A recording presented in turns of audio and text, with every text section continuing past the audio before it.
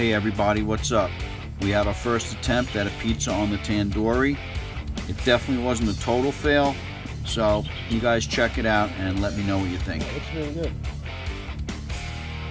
Don't forget to subscribe to our channel, and when you do, be sure to leave me a comment so I can reach out and thank you personally.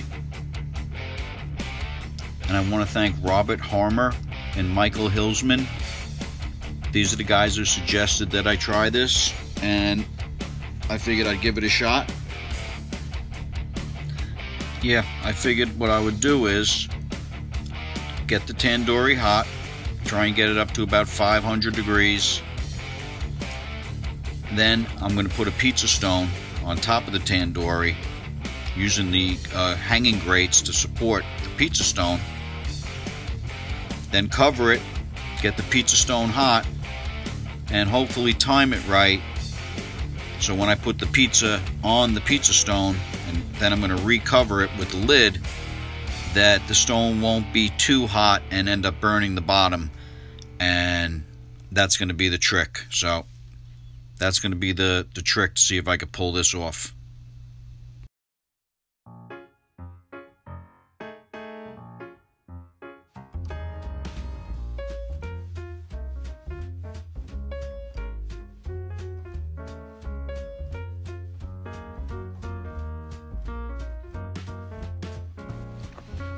Now what I'm going to do here is I'm going to set up one regular brick with a fire brick on top of it to cover up this hole 3/4 of the way, a little more than halfway, just to slow down the burn, because I'm going to add a few more nice pieces of red oak, nice big chunks, and then I'm going to throw the baffle in, and I don't want it to rage too hot in there, because this thing will probably go over 900 degrees if you let it.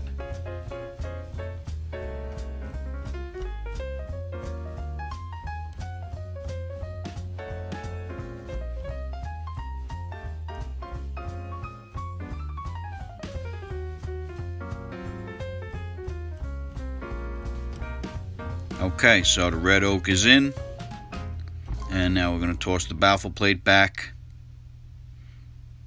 And I'm going to throw the support bars on. I think I end up burning my hand over here. You forget how hot the sides of this thing are. Right there. So I'm going to throw the bars back in.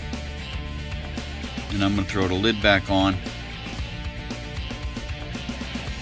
And I'm going to let this thing warm up. I'm going to keep an eye on the temperature and try and get it up around 500, near 500, 4 and change. I opened it up just a little bit to let in a little more air, just to get that red oak caught.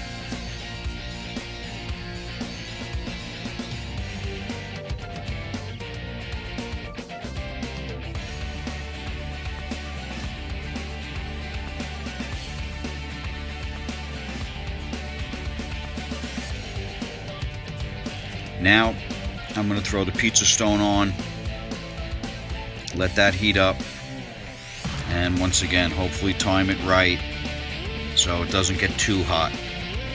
Let's see what happens. And in case anyone was wondering, this is what a well-used pizza stone should look like. Especially if you make a lot of stuff where the cheese drips out the side. Now I'm going to throw the lid back on and let the stone heat. While that's going on, I'm going to go inside and throw a quick pepperoni pizza together.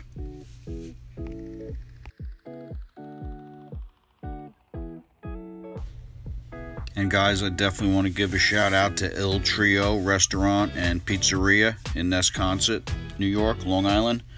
They make a killer dough, great pie, so whenever I don't have time to make my own dough, Il Trio is definitely a place I go to for it. So check them out if you're nearby.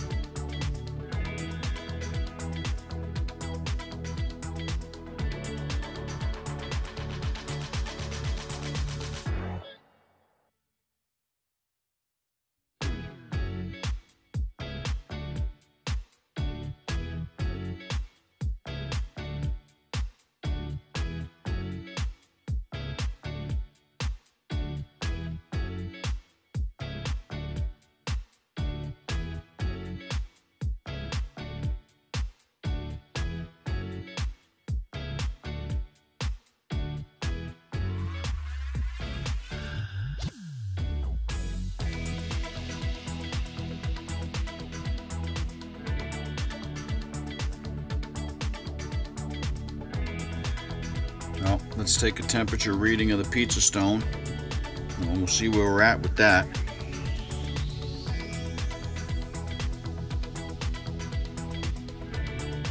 Oh well, it's overloading.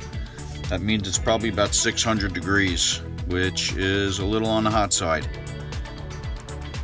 500 coming out of the bottom, but the top's probably about 6.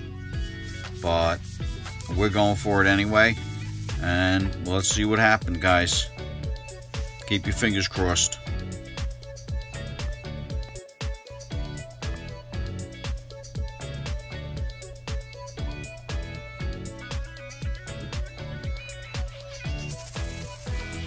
I don't know if that pepperoni on the side counts as a mini fail, but I'm sure you guys will let me know about that.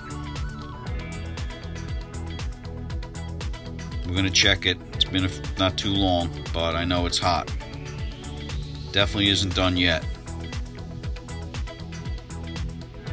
Wait a few more minutes. Really, I started getting nervous. I didn't want to wait too much longer.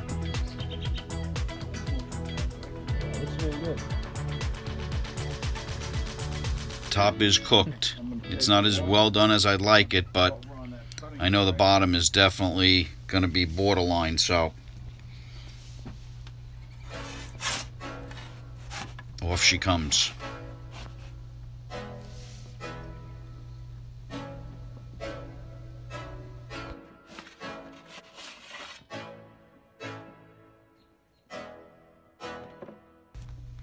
Let's give it a cut, and you can definitely hear how crispy it is. There's no doubt about that.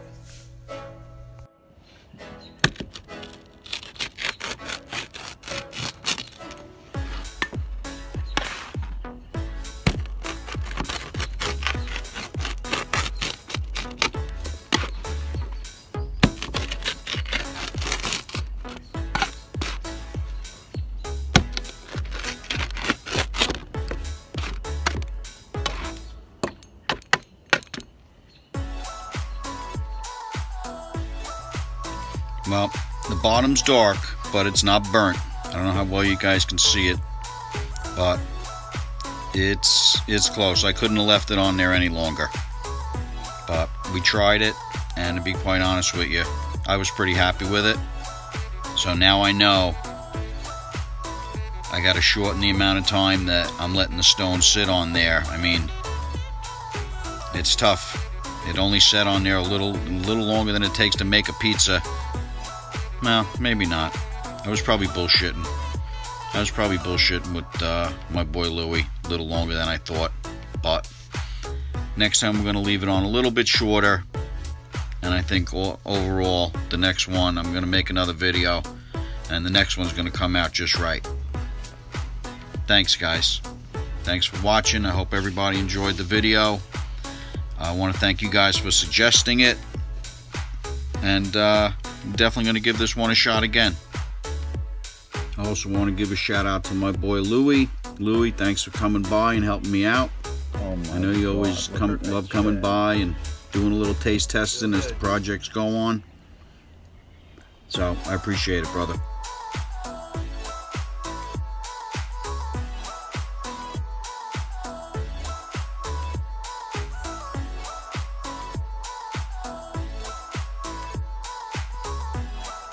Hey everybody, thanks for watching. I really appreciate it.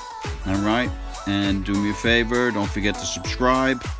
Alright, and if you do, leave me a comment in the comment section. Let me know you subscribed so I could reach out and thank you personally, because I really appreciate it.